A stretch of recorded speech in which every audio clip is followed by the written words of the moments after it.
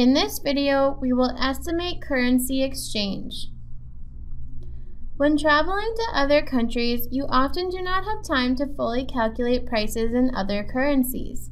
Often, in order to make a decision on whether to buy something or not, a quick mental estimation can be made. Here is a table summarizing the conversion rate to $1 Canadian from each currency, and methods to estimate the conversion to Canadian dollars. Using these types of strategies will allow you to do quick mental math in the absence of a calculator.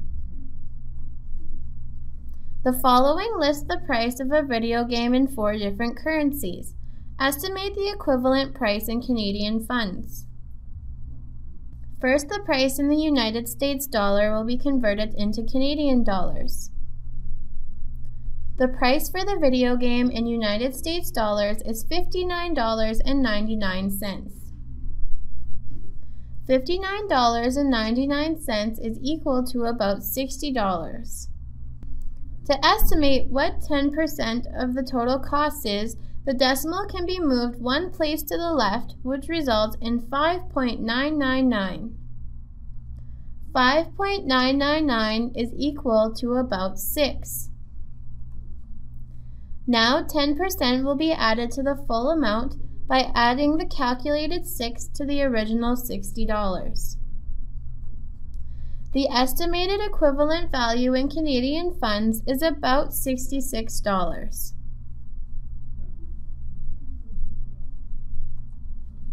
Next, the price in European euro will be converted to Canadian dollars. The European euro price is €45.95, which is equal to about 46 euros. To calculate half of the cost, divide the original price, 46 euros, by 2, which results in an answer of 23.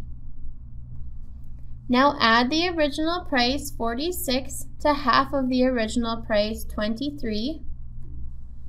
The estimated equivalent value in Canadian funds is $69. Next, the Chinese yuan will be converted to Canadian dollars. The original cost is 300 yuan. Divide the original price by 5. The estimated equivalent value in Canadian funds is about $60. Now the Mexican peso can be calculated. The original price is 780 pesos. Move the decimal over one place to the left to find 10% of the original cost, which is $78. Divide the calculated 10% of the original cost by 10 to find 10% of that value. 10% of 78 is 7.8, which is equal to about 8. Now subtract that 10%, 8, from 10% of the original cost, $78.